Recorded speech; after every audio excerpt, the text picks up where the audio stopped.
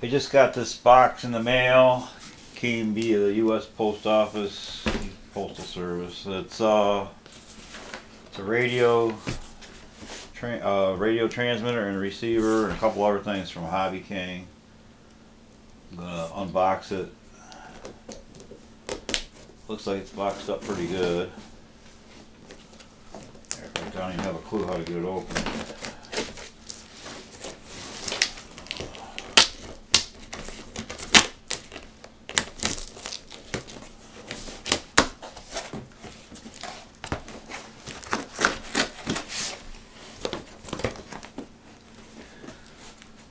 It's Saturday,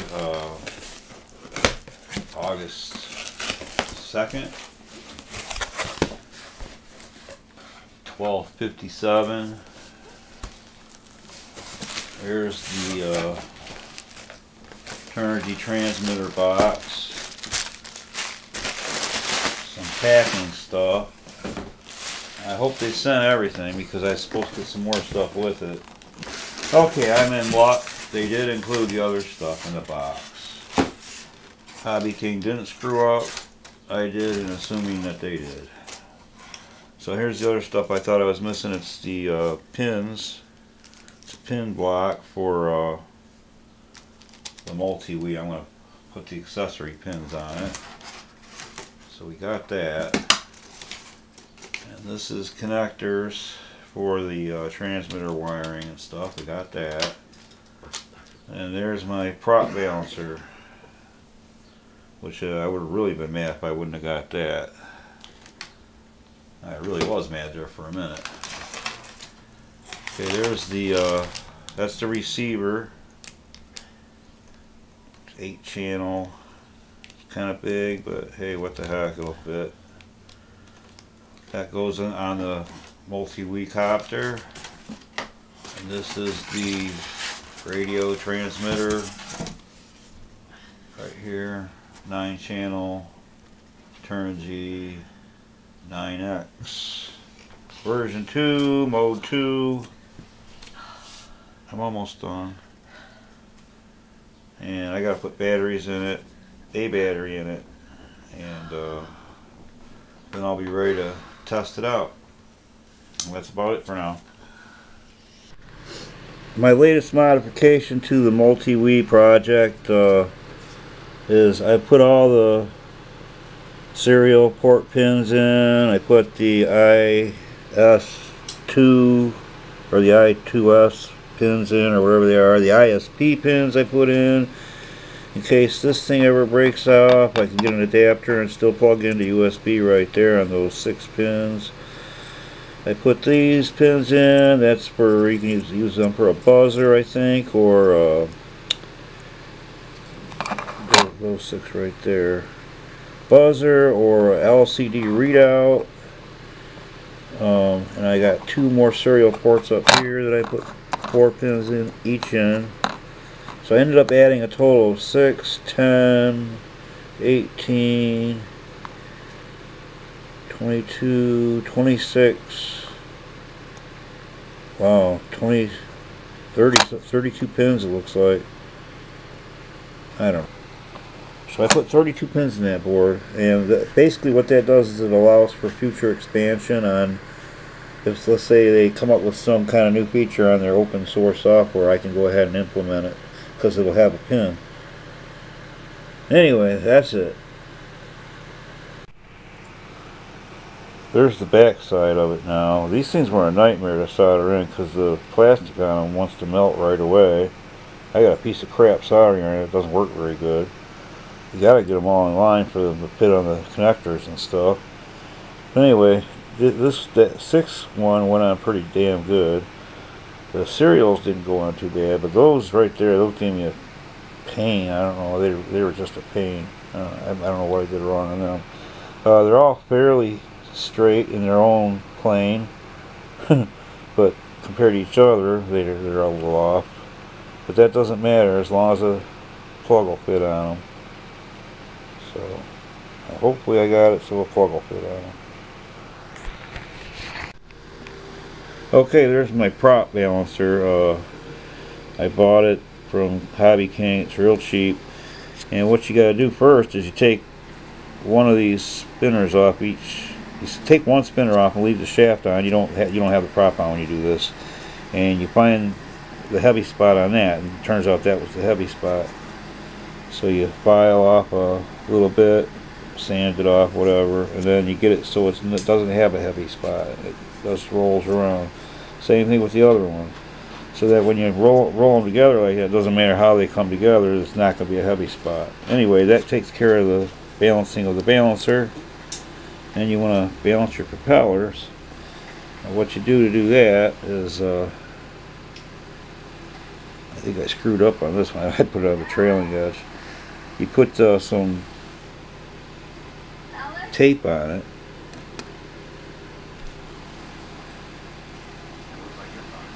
To balance it, basically. This one used to be the heavy one. I had to put tape out here to balance the two together. So when it's like that, it's balanced, and you should be able to flip it over. It should stay balanced. And it does. Well, now that one of my motors burnt out, I'm not going to even bother putting this thing back together right away, because I can't do anything with it hardly. I might hook everything up and radio 3 of the ESCs in. But as far as the fourth one goes, I can't do a darn thing because that motor burned out and I'm waiting to replace it. Anyway, this board right here used to be mounted with these bolts. And these bolts are the reason I'm not replacing it right away. I got one more order coming from Hobby King. And in that order, there's going to be some nylon stuff. Nylon hardware to hold this in place.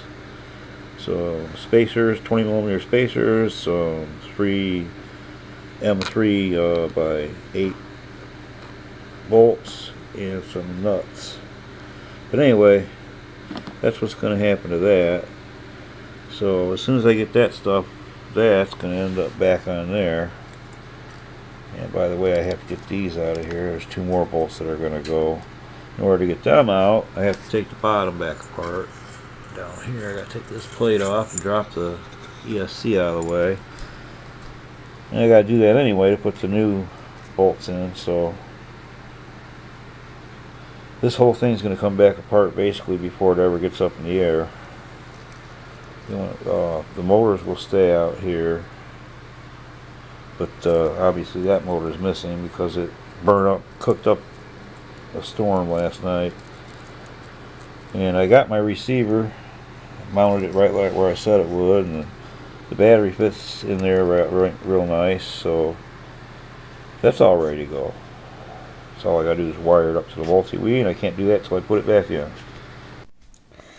Okay, I got it all back together temporarily. I still have to install the shock absorber underneath the MultiWii and all the nylon bolts and everything, and that's coming down the road. But I wanted to see if I could get the receiver working, and I managed to do that. I'm not binding it right now because I don't have 8 batteries in my transmitter, and apparently the LiPo that I got is only going to be good for this craft. It's not going to work on that transmitter. Apparently I have to figure out which one it's actually supposed to take. But anyway, I'm going to plug it in and we're going to watch the receiver do its thing. Okay, this was a total nightmare, but I finally figured it out. Most of the problem I was having was the settings in an Arduino. But now that I got them right, I actually have a remote. I managed to arm the ESCs and the motors. All 3 of them, what's left, are spinning. The problem I'm having is the one over there, it's puking out like the other one did, I think. And in order to make it spin, I actually got to go over here and give it a kick. Once you get it going, it spins and its throttle responds.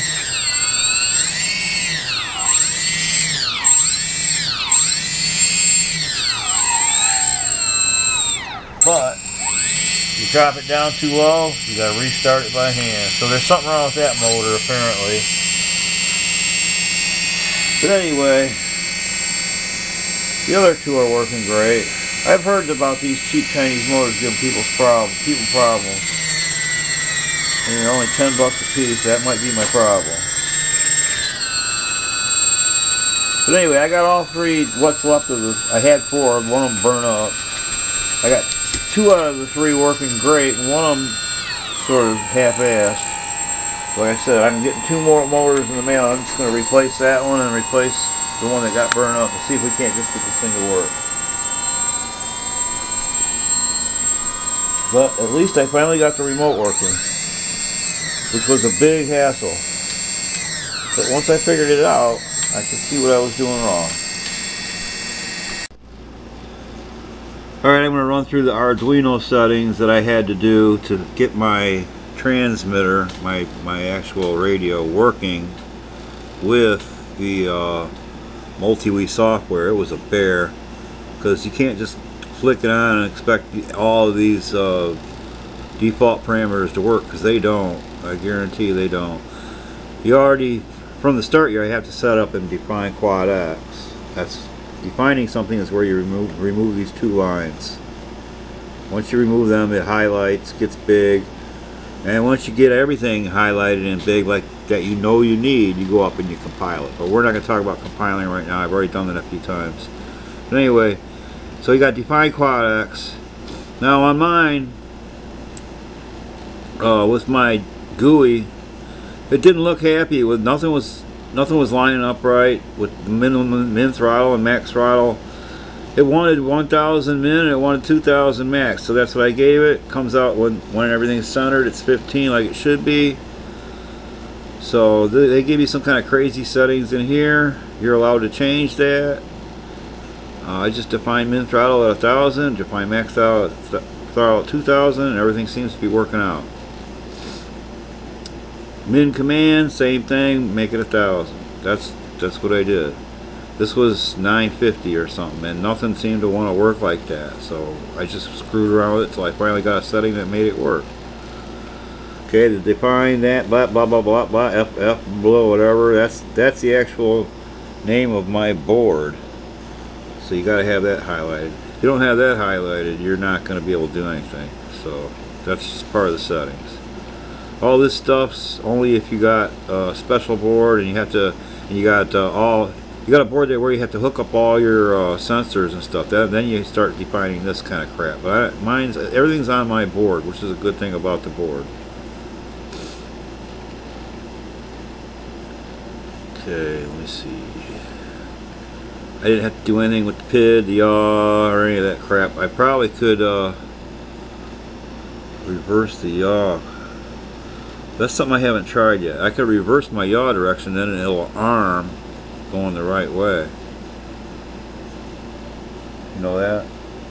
Yeah. So if I define yaw direction, needs fixing, move to wiki. What the hell? Oh well. Anyway, I'm not going to do it right now, but I might go ahead and change that one parameter from, I don't know. It says -1. It must be +1 to go the other way. So I might do that. Then here's where I had a lot of problems. You have to define one of these, either yaw or roll. You had to define allow arm, and I wasn't doing that for a while. Both of them were with two lines in front of them. Anyway, that's part of my problem. I got that set to allow arm via TX yaw. So what happens when I hit my transmitter, I go down and to the left, it arms. Go down to the right, it's safe. It's supposed to be the other way. It's supposed to be down to the right safe and down to the left arm. I mean, down to the right arm and down to the left safe. But I can probably change that with that, like I said, with the yaw direction. I don't know if I want to yet, because it works fine the way it is. I don't have any servos showing up on my screen on my GUI, and this is probably the reason why I haven't defined anything for servos. So maybe that's my problem there. Airplane. that had a bunch of stuff defined, and it doesn't need it. It's not an airplane. So it had flaps and flapper on, invert. Those were defined, so I undefined them. What else did we do here? Collect the pitch straw. I didn't do that. Didn't do anything with any of that. RC system setup. Oh, here's something. This was defined. Defined serial sum PPM. Pitch, roll, throttle, blah, blah, blah, blah, blah. For some high-tech Samura and others. Santra and others. Well, read right here. It says the following lines apply only for specific receiver with only one blah blah blah blah blah blah blah. Well, that's not one of my. That's not my receiver. So what I did is I undefined that. Finally, I got rid of that, and then I defined PPM on throttle. Anyway, that's what finally got the damn thing working. I couldn't get that thing to work for 20 some hours. I was practically pulling my hair out till I undefined serial sum PPM pitch roll throttle blah blah blah. Anyway, I did all this stuff before I compiled it too. Okay, it's not a Spectrum, so you don't have to do any of that crap. I didn't do anything with that. Nothing that you have to do up here. Man, there's a lot of stuff in here. All that stuff you just leave the way it is. Optional features. This is where you get into GPS and stuff, but mine's already set up, so for some reason it's working really good and solid. It hasn't messed up on me at all. I had to define the baud at 57.6. It wouldn't work at 115.2, and it says avoid using 115.2 right there, so I didn't. Then yeah, originally you have to define this, compile it, upload it, then you go back and you undefine that and define that, and then upload it and compile it again. Compile it and upload it. But I'm not going to show that right now. I've already showed that in another video. Okay, basically then we're almost done here. All that stuff, oh, I had to go back. I had to reset my part of the problem I was having was the software I was using apparently just didn't, it wasn't working right, so I had to go and open up a new version of it, and then I had to go back and reset the magnetic declination for my area, which is -6.9 F. So we got that all fixed, and then down here at the very bottom you got something about ESC calibration. Okay, I can tell there's something wrong with one of my motors, because when I go set that, two of the motors do the calibrate and the other one just sits there and coughs. It just doesn't want to work. But anyway, you define it, cannot fly, take the props off, then you compile it, run it, and it'll run all the motors. And if one of them ain't working right, you can tell right there. And that's what's wrong with mine right now. I need to replace 2 motors, and then I'm ready to fly. But anyway, I did all this changing, everything that I changed. I went back up here to the top after I changed it, and I hit compile, then I hit upload, and then it ran down through the USB port here down to the MultiWii, which was sitting on the floor, and it uploaded, updated all the firmware on it, and everything's been working right since. I got remote control, I got the radios functioning properly, does the throttle, does the yaw, everything. If you change any position on the stick, it changes something on the copter, on the motors. So that was the secret, getting everything set right here in Arduino. Burn up. I got 2 out of the 3 working great, and one of them sort of half-assed.